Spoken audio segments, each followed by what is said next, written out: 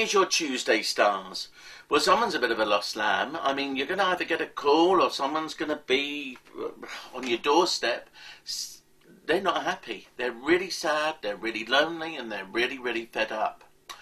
I think the big problem with this is health-wise. They could do something stupid unless you give them comfort, a shoulder to cry on or something like that. But this is the important thing. There are people out there who can help counsel whoever this person is who needs this support. And you shouldn't do it on your own. The reason is you could become their crutch, and you mustn't be that. But they do need help. And so acting a good Samaritan is what you should do today. But don't leave it all to yourself.